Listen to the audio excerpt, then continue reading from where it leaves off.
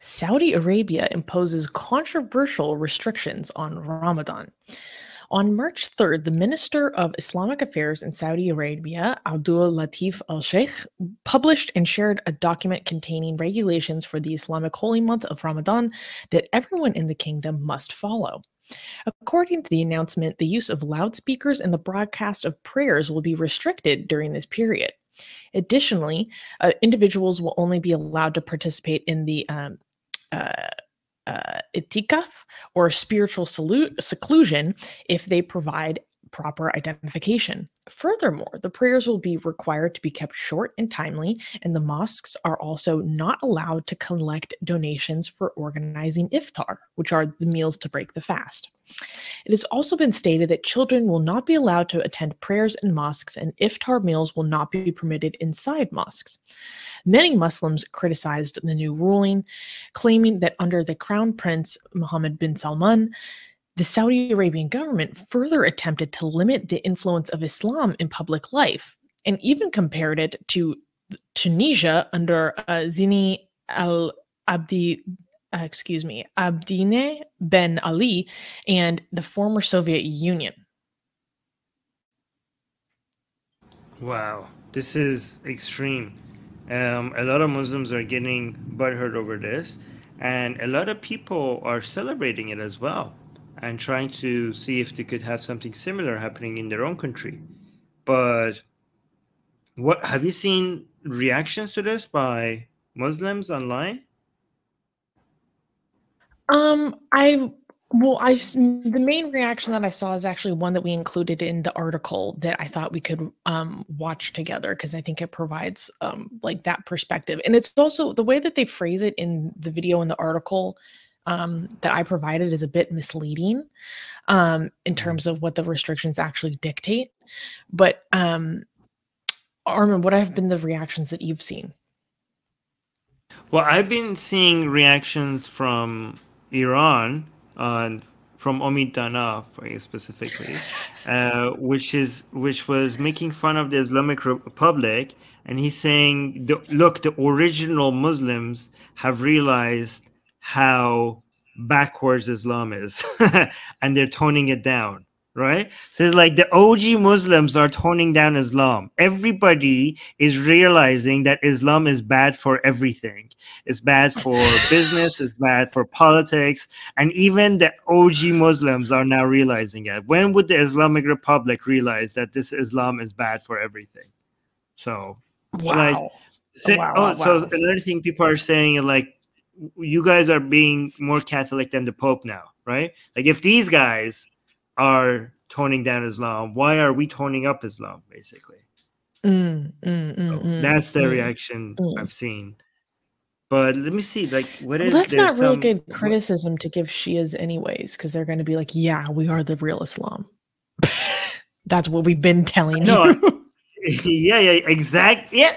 Oh, you know these things so well. Exactly. They're like, the reaction, you know how the supporters of the Islamic Republic would react. It would be, these are not actual Muslims. Like how naive must you be? We have been telling you that we have to liberate the land of the Prophet from these kafirun, from these infidels. The Sauds are not Muslims. Like, and this is proof. This is proof. We have been always telling you that these people are anti-Islam, and what we have been saying for all, like, now they're saying the quiet part out loud. Like, this is something that we have said all the time, and everybody was making fun of us, and now you can see that we told you that they're pro-Zionists, and we told you that they're not actually Muslim, and you guys told us that we're conspiracy theorists, and now they're actually moving forward with becoming allies of Israel, and they are anti-Azan, they're anti-Ramadan, and they're anti the call to prayer. So we have been proven correctly. Also, the supporters of the Islamic Republic would say about predictions and stuff, is that Khamenei said at some point that Israel will destroy itself. Okay, he said that a couple of years ago, right? And Israel has 25 years, right? And now with Israel's internal conflict. We're like, see, everything that our supreme leader said is coming true. Like, we told you we don't need to destroy Israel because Israel would destroy itself, and now everything we said is coming true. So yeah, Damn. but yeah.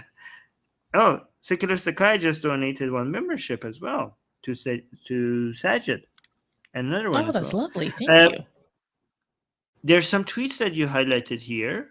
You and our editor. Yeah, let's watch this video. Not this top one, the middle one. No, the next one. This one? Yes. Okay, let me know if you have audio. Bin Salman has issued a new set of orders and rules that have been Can you published make it full screen, please? Website. Okay, let me go back from the beginning. Oh, I have to continue on Twitter to make it full screen. Bin Salman. Yeah.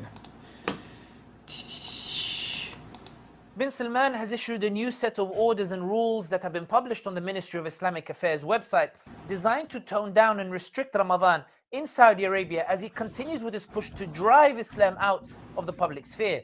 Firstly, the ban on the use of loudspeakers for mosques will not be lifted during Ramadan. The call to prayer remains restricted to 1/3 of the volume of the loudspeakers, and loudspeakers are banned entirely for Quranic recitation, even if worshippers struggle to hear the Imam from the back. Secondly, the broadcasting of Taraweeh, Ramadan prayers, is banned on all media platforms.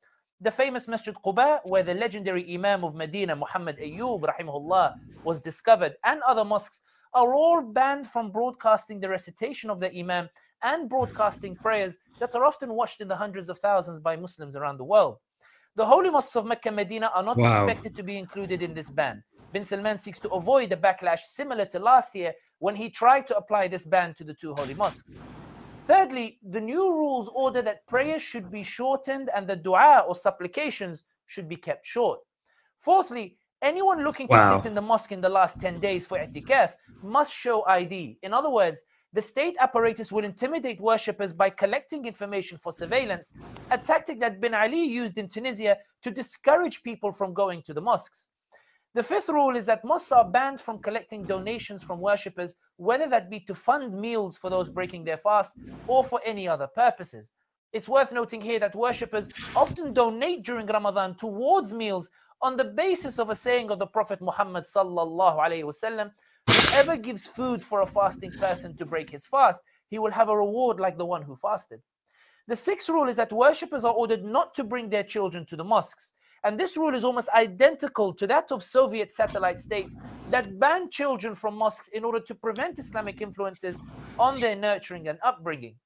The seventh rule is that mosques may not provide meals for fasting worshippers inside the mosque and cannot set up tents outside for communal meals at the time of breaking the fast. There are other rules, but Bin Salman's message is absolutely clear. In Saudi, Ramadan must be quiet. Okay, so here's the thing. D is bringing up a point, our lovely editor D. She's saying, I saw a lot of people saying the rules have been misinterpreted by the media. And so this guy is not really, he's making this a lot less nuanced than it actually is. And the comparisons to like Stalin are so extreme. Yeah. Because if you go and read the rules as translated into English, it's really not as crazy as they're making it seem. When I went and read all the rules in English, what struck me was that, I mean, granted, I'm assuming that this translation is accurate, right? It's the translation issued by the ministry itself. And it just seemed to me like a lot of the rules are around keeping Ramadan more orderly and more well-controlled and more efficient for the Saudi government. Like keeping things more cleanly, keeping things more orderly, like they want things to be timely, they want the prayers to be on time, and not messy. Like the no children, they say, is supposed to be to help keep things less distracting for people while they're in prayer. They're supposed to ensure that women's areas are kept cleanly, and the no filming of prayers and stuff is supposed to basically be to prevent people from I don't know. They kept basically making unintended mistakes that are then broadcast. I'm not exactly sure what they're getting at there, but they're saying that it's because for like privacy and they don't want people to, I don't know, I don't buy get it. caught on a hot mic. I don't know. I mean, I don't buy it. I really do think that Mohammed bin Salman is de-Islamizing Saudi Arabia. Okay. But he can't just go out and do it. Like the things that you're saying seems to me like excuses. The guy needs tourism, the guy needs investment, the guy needs a rebranding of Saudi Arabia. So he wants to tone down how religious the whole country is. And what do you think he would look like? Obviously, he can't just come out and say it's like, well, I just don't like the azan. I'm against the azan. Like he can't just say that. He needs some level of plausible deniability. He needs to find excuses for the reasons why they're doing these things. But it's completely in line. The reason why, I mean, maybe that guy in that video, he's exaggerating it, but I don't think it's as nothing to see here as much as like, oh, these are just completely not a move against Islamism. These are completely just for other purposes. I mean, look at the trend of where the country is moving. Look at the push for bringing celebrities, Justin Bieber, alcohol, gender mixing, movie theaters, looser control over what women are wearing. What else? Well, like, I mean, a golden goddamn Kaaba, right? So, and no Sharia zones, women without hijab and even bikinis walking around in some places in Saudi Arabia now. That's wild. That was a very significant thing. They had Halloween. I mean, Halloween, having Halloween. Halloween was crazy. Yeah, I mean, even I was like, damn. Here.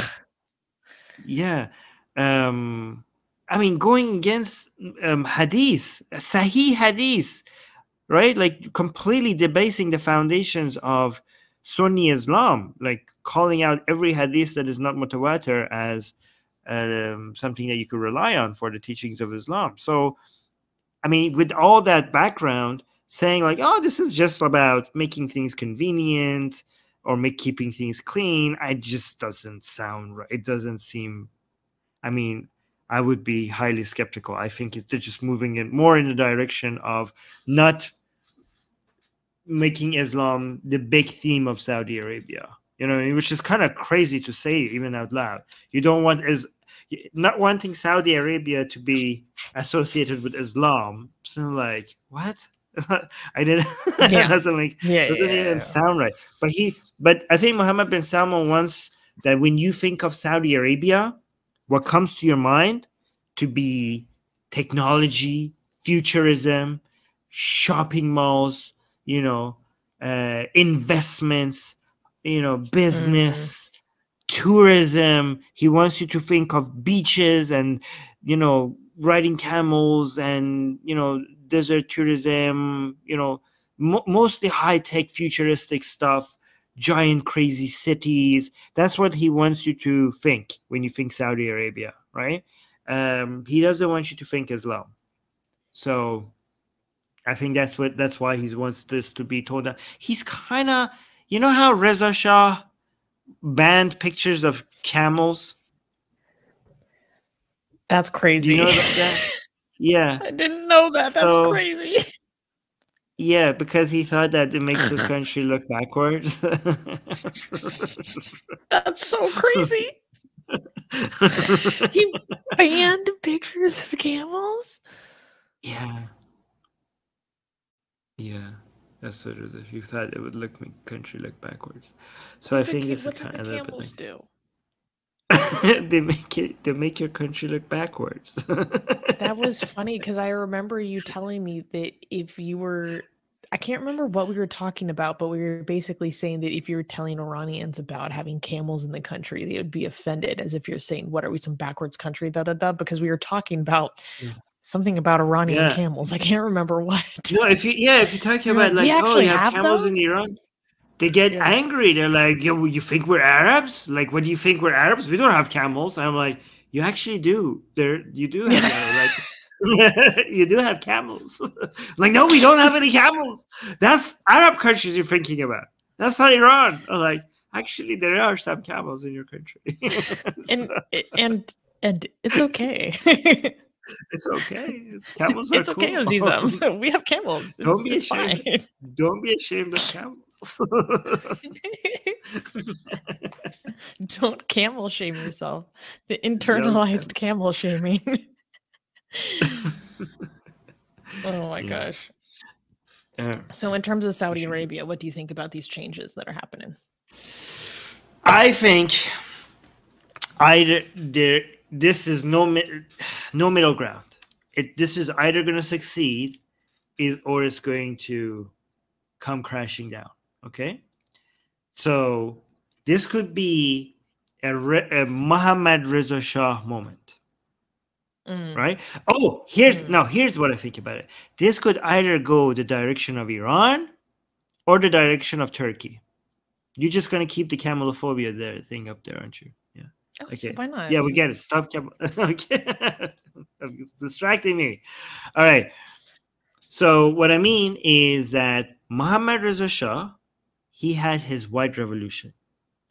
What Mohammed bin Salman is doing seems like what Mohammad Reza Shah was doing with his white revolution, right? He wanted to modernize the country, a giant leap forward, okay? What did he get instead? He got an Islamic revolution, right? So what we're seeing Mohammed bin Salman do right now, Saudi Arabia was already trying to do this more than 40 years ago. Before 1979, if you went to Saudi Arabia, it was very westernized, right? If you watched the news in Saudi Arabia, you saw a woman without hijab giving you the news. Before 1979, it was like it was going in the westernization direction. However, the Wahhabis were like, no. And they attacked the Kaaba, and there was blood and everything.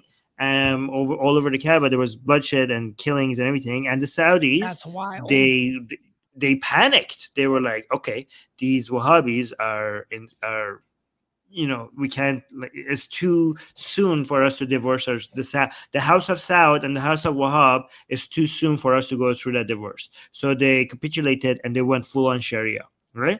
Now they are reattempting that divorce that they were trying 42 years ago, right? They're reattempting it, right? So the reason why that earlier divorce failed is because that divorce was also happening in Iran with the white revolution of and that ended up the Islamists were like, no. I mean, the main thing that they were sensitive about was women education and women's right to vote and stuff like that, right? So that's how they started becoming against the monarchs, right? Even though the revolution eventually became leftist, but then it went back to the Islamist hands again. Anyway, that's too much detail. The thing is that the Islamists were mobilized because of the white revolution and because of some earlier reforms that Reza Shah was doing before Mohammad Reza Shah. So what could happen in Saudi Arabia right now, there could be a fire underneath all of this because Mohammed bin Salman has been very successful at shutting down dissent. Like all his opposition is either jailed or executed or silenced in some other way, right? But is it actually silence? Is there some dissent underneath all of this? Because Saudi Arabia, there's too much of a conservative base there for everybody to be happy with this, right? Is there a ticking time bomb for this to all of a sudden explode and for them to come out against Mohammed bin Salman? Would there be a reckoning against the House of Saud because of all these anti-Islam movements, right? So if that happens, just like it happened in Iran, it will go in the direction of the Islamic Revolution that happened in Iran. Or if it doesn't, it might go more in line with Turkey and Ataturk.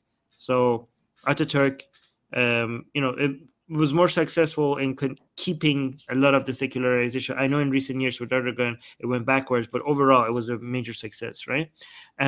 We'll see. The thing is that if the House of Saud runs out of money, then it would be a lot easier for all this dissent to make sense, because it's easy to keep people happy when you have a lot of money. But once that money dries out, then the forces of dissent will start showing showing themselves more and more and more, right? So the main thing that if the Mohammed bin Salman wants to be successful, it really needs to diversify quickly out of away from oil, and for that it needs investment. So it's basically an all or none game, right? You can't tiptoe. Yeah. You can't be half in, right? So, and he's going all in, because if you half in, half out, then you're not going to get all that investment and all that diversification, but you're also maybe not angering all these people a lot. But then because you're half in, half out, you might lose both ways, right? So if you're going to go in, you have to go all in, and that's what he's doing. He's going all in. Risky move. It is. It is. It is. It'll be very interesting to see how this all pans out. No, people are saying I'm loving Susie's shirt. Thank you. Yeah, guys, I can. This was actually gifted to me by an Atheist Republic member. Really? It's good to have friends. Yeah. You can now get the sexiest blasphemous art ever known to mankind for free. Too sexy to show most of it here on YouTube. We draw Muhammad, Hindu goddesses, sexy hijabi art, Jesus, Mother Mary, Japanese god, Greek gods, and much, much more. Click on the link below where it says get our free blasphemous art.